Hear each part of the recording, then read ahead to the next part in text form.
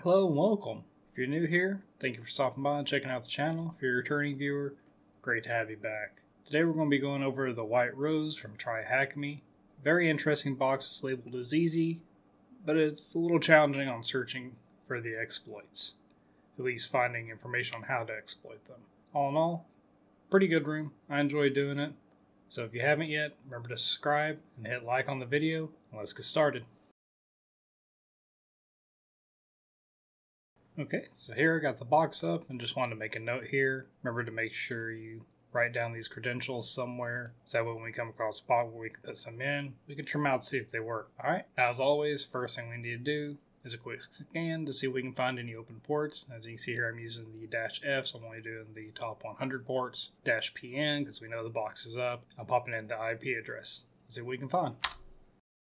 Alright, so we've got an SSH port and HTTP port, so pretty basic. Okay, so we get ready to do our second nmap scan so we can try to find some more detailed information. We can just target just the ports we found so that way we don't have to waste our time. Alrighty, here we go back with some detailed information. Looks like we just got a standard SSH port, nothing stands out. Low version 7.6, a little outdated. On our HTTP port, we're running Nginx, good to know. We do get a title for the page, Cyprus National Bank. Request resource was a login, so there's something there maybe. And it looks like it's running Ubuntu for the OS. So let's see if we can pull this up in our browser and see what we get.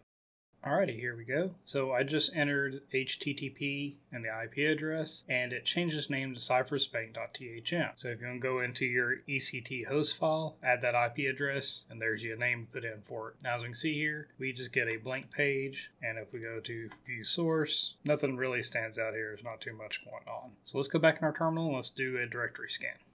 Alrighty, here we go. We're just going to do a basic directory scan. We're using the big.txt Word file, and we're going to be fuzzing after the cyprusbank.thm. Let's see what we can find.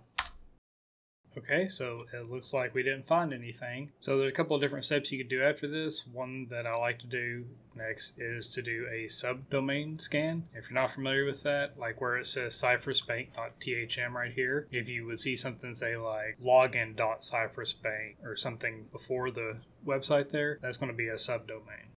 Okay, and if you're not familiar with how to do it with Foof, this is how you would basically set up. You still have your word list, and they do have a word list that's more tailored for subdomains. I just tend to use this one for the basic stuff. We have our URL here. As you can see, it looks normal, but our fuzz keyword is going to be in this -H. We're going to pass host fuzz.cyprusbank.thm. So let's run it and see if we can find anything. Alrighty, so this is a good example of trial and error to find things. As you can see here, we are getting status 200 back on all of these. If you notice, all these are words 1. So let's filter that out. And we'll simply do that by tacking on a -FW1 at the end for filter word count. Let's try that again. Alrighty, so here we go. Looks like we found 4 things. Now, when using a file like this, in this case, any alterations of capitals and lowercase letters you see like that, just take it as one web page. We got a status 302 on that. It's interesting. And then we get a triple W with a status 200. So in your ECT host file, go in and you'll add 2 more lines, one with the admin.cyprusbank.thm and one with the www.cyprusbank.thm. So while you do that, I'm going to get the next directory scan in, and we'll take a look at that admin and see if we can enumerate any more files on it. Alrighty, here we go. All I did was in our URL just append that admin on the front with a dot, and then in our -H went ahead and did admin there as well, just to make sure everything gets through. Let's run this and see if we find anything interesting. Alrighty, so it looks like we found several things here, and if you look, we've got a login with a status 200. So my guess is that when we load this into the browser, admin.cyprusbank is going to redirect us to the /login page. Also makes sense because you see we got search, messages, and settings, all with a 302. That's a redirect code. So until we get authenticated, it's just going to bounce us back to the login. So let's go take a look at that. And sure enough, there we go. We're at the /login. Now, sorry for the way this looks. I'm using the super dark mode filter here. I'm just kind of getting tired of all the white backgrounds everywhere. But this says name and this says password here, your name and your password. Well, you remember, we already have a name and a password over here. So let's copy that name. We'll paste that in, and the password's simple enough. Hit enter, and there we go. We are into the website. We have a list of names here, and as you can see, we don't see the phone numbers. Right there's our first person from question 1. When we pull up the search page, you can see the phone number is still not listed. So I'm guessing we don't have an admin privilege account. Let's take a look at some of the other pages, see if we can find anything interesting. Alrighty, settings page didn't turn up anything. Again, we're not an admin account apparently. Messages does, and it seems we have a built-in chat here. Now immediately if you look up here, you see we have this question mark c equals 5. So if you play around with this, it changes what's in here. So apparently as each message gets added, it saves it as a new page. And this is how it loads it. So you can see that last comment that was there is no longer. So let's take some time to play with this, see if we can find anything interesting here. Alright, I just jumped ahead and went ahead and put 10 up here to see how many messages we could get. And we get a thanks Guile, can you share your credentials? We need privileged admin account for testing. So we've got a name now, Guile Bev, and of course my password. He gives us password freely. So the password, let's go ahead and copy that and let's log out and we'll try logging in as Guile Bev. Now if you're not, have notepad, mouse pad, something up. Remember, notes. Jot this down so you don't lose it. Alrighty, so we're logged in and we do have admin levels. As you can see the phone numbers here, and there's your answer for your first question. Of course I have it blurred out here. So let's take a look around so we can find anything interesting. Alrighty, message page looks about the same, didn't see anything new or different on there, but we actually have some setting options here. Customer settings, enter a customer name, enter a new password. So what happens if we just do A, B, save, password updated to B? Interesting. Let's fire up Burp Suite and take a look at what's going on. Alrighty, so as you see, I've got intercept on, and I've got proxy set to burp here. So let's do A and B again, and hit save. We'll just go ahead and let that forward, come into history, send it to repeater, and now let's take a look at it. So it's doing a post to the settings page that we're on, and the host option we did while we were doing directory fuzzing, you see right there. So it just looks like it's passing the name password we gave. It doesn't look like it's encoding it, but good to note, we do have a cookie here. So at this point, nothing stands out. This is where playing around is going to come into play. What happens if you change these values? What happens if you delete one of these and just pass, say, the name and not the password? Sometimes you're trying to look for a valid response back to give you information. Sometimes you're looking for an error code to give you information. So let's go ahead and delete that password off and send it. As you see, we get a reference error. Now this is settings.esj. That's going to be your first clue. So for this, you want to research EJS vulnerabilities. And eventually you'll stumble across this EJS server-side template injection 3.1.9, issue number 720. This is out of the EJS GitHub. So going through this, kind of interesting, just follow along with it. And it does give a proof of concept of what this person used. And while going through this and reading, I stumbled across a CVE number here. So I had a starting point to do further research. Come to find out, there were a few vulnerabilities that year for EJS, and going through each of the CVEs that looked interesting that were server-side template injections, I stumbled across this write-up. This one was actually in 2022 and just happened to show up in a search I did, because I eventually just typed in EJS server-side template injection RCE, which just happens to be the name of this write-up, and I went through it. And I do recommend you take some time to read it, because he does a fairly decent documentation of how the process works and how he found. You come down to this, where he shows the code that they used. And the biggest thing is going to be after this. See the ID equals 2, settings,